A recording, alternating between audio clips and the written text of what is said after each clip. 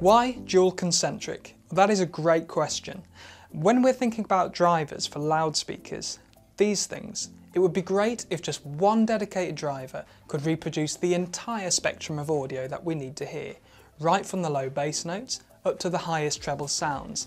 Now, in reality, this just isn't possible, as the physical demands of drivers needed to reproduce the low end and then the high end are just way too different. As is the case, it's common for loudspeaker manufacturers to develop solutions that integrate separate lower and higher frequency drivers, woofers and tweeters, with the bass and treble parts of the signal being reproduced and dispersed from different places. But dual concentric offers us something a little bit different. A dual concentric system has the high frequency drive unit in the centre of the low frequency drive unit. In a dual concentric system, the whole spectrum of audio is perceived as coming from the same point in space.